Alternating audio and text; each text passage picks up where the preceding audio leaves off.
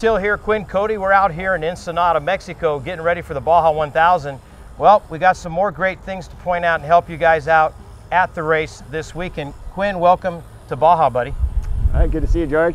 You know, we definitely talk about the Kurt, Caselli Foundation. Let's talk a little bit about that. Yeah, you know, the Kurt Caselli Foundation was set up to protect and support the lives of off-road riders, and you know, this race is going to mark 1 year since we lost Kurt, and you know, it's been a big impact on our whole community, and you know, we're just here really to try to make a difference and help support SCORE and you know, make this event safer for everyone. Let's talk a little bit about the event itself. That morning that the race starts, you guys actually have a helicopter for the Kurt Caselli Foundation to follow the racers. Yeah, that's right. We have we're calling it a neutral support helicopter, and it's going to be up in the air over the race. You know, mainly over the lead riders to kind of open the course in front of the lead bikes. But we're also going to have a doctor on board, Dr. Alexander, and he's going to be there. So if we receive any calls, emergency calls, we're going to be able to respond with medical help to you know, any of the competitors. Let's talk a little bit about another thing you guys put in for the safety. You got some people down at San Ignacio at Rice and Beans. Yeah, we've been working with Rescue 3, who's a great organization out of Southern California, and SCORE, and they're able to put in a midway point SCORE Ops Command Center. So what it is, racers will be able to stop by at Rice and Beans in San Ignacio and get information on their bikes. There's going to be EMTs there. They'll be able to dispatch medical assistance, and you know, it's a new thing. It's never been done before in a peninsula run, and we're just really excited to have something out in the middle of nowhere where normally the racers are just on their own. Yeah, it's kind of a little over halfway down the peninsula in the race, so pretty cool idea. Anything new, I know, on the foundation? I know you're heading the foundation. You're doing some great stuff for that foundation. Let's talk a little bit about that. Yeah, we have a whole bunch of stuff that we've been working on, doing a lot of stuff behind the scenes, you know, working with promoters, working with SCORE to try to, you know, set minimum safety standards for different organizations, so that, you know, race organizations know what standards they need to meet. You know, we also have a scholarship program we're working on. We're going to hopefully award the first Kurt Caselli Memorial Scholarship in 2015. So you know, that's a really important thing for the Caselli family, and you know, we're just really excited for all this stuff coming up. Well, we know this year, once again at the 1000, as we did at the 500, we're going to use the spot tracker, and it definitely has some great points on it that we're going to do that right now and kind of point out some of the safety features for that spot tracker. For sure, the Spot's a great device. You know, it's a satellite communicator, and so you're able to send and receive or send messages through satellite. And as long as everybody knows how to properly use it, it's a great device, and you know, it can make a difference between saving a life or, you know, losing someone in the desert. You know, a good point. You know, on your bike here, on your KTM, you definitely have a mount here for it, which you showed us at the 500. We'll talk about that, but putting it in a spot is really important on the bike. Yeah, you know, you want to have the spot in a safe location, somewhere where it's not going to get knocked off really easily, but also somewhere where there's a clear view of the sky and somewhere that people are going to be able to see it in the event of an emergency. So you don't want to have it tucked up underneath inside the airbox or anything. You know, you want to have it somewhere that's out in the open yet protected.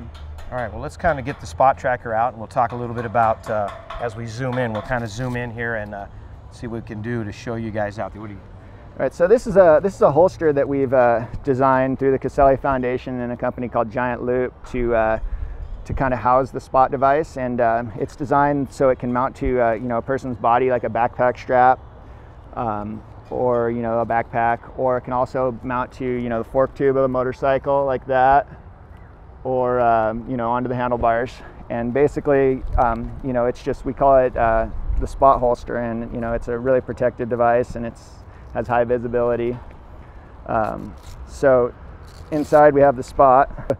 There's a few buttons on the spot here.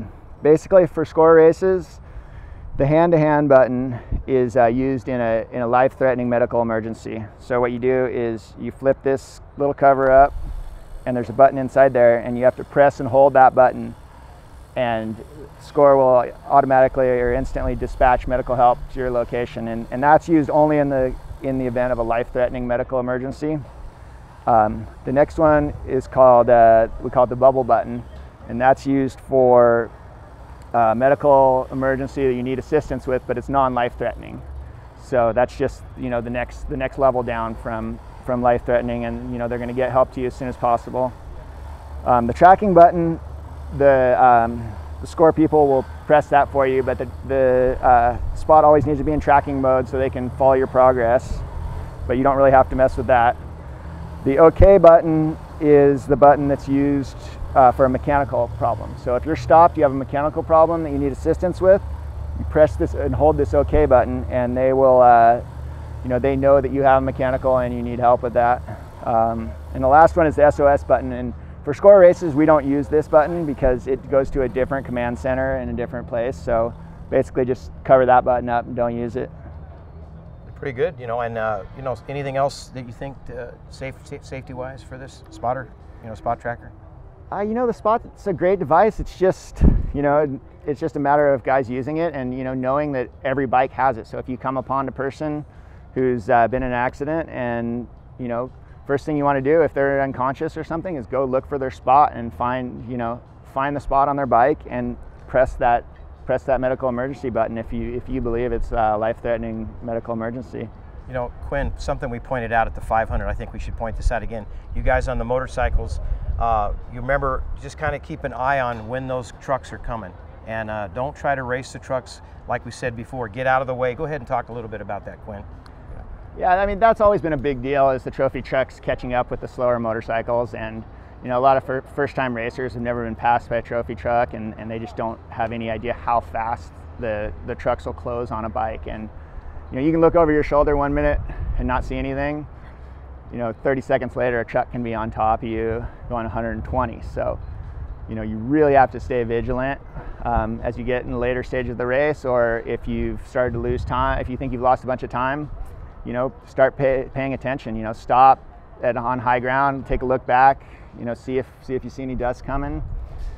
You know, SCORE's done a good thing with this race. They've set a time gap between the bikes and the trucks of about 5 hours. So as long as you keep progressing in the race, you're not going to get caught by the trophy trucks until after dark. So that's a big deal, because you're going to see lights coming. And you know, if it feels like the sun's chasing you down from behind, then there's a trophy truck catching you, and you need to get the hell off the road. And one other point, even though that as soon as they go by you, remember, stay over to the right a little bit. There could be a second one coming. These guys could be battling for the lead. So yeah, for sure. If you get passed by a trophy truck, I mean, just pull off the course, take a couple minutes, you know, just take a break and let the dust clear. Make sure nobody's coming before you get pulled back on the course. There's no hurry at that point. I mean, you've lost over 5 hours to the trucks, and you know, your race is, you're in survival mode at that point. So you know, you just want to make sure you get to the finish line. Well, anything else you think? We covered it all pretty good? Yeah, I think so. Other than, you know, just be heads up out there and have a safe race. I mean, the Peninsula run is always a challenge. You know, you got to make sure your pit crew guys get plenty of rest before the race, and you know, try not to do anything crazy, and allow yourselves plenty of time to, you know, get from place to place, and you know, just survive it. It's going to be a tough one. All right, well, good luck, guys. We want you guys to be safe, and we'll see you at the finish there in La Paz sometime Friday morning, you know.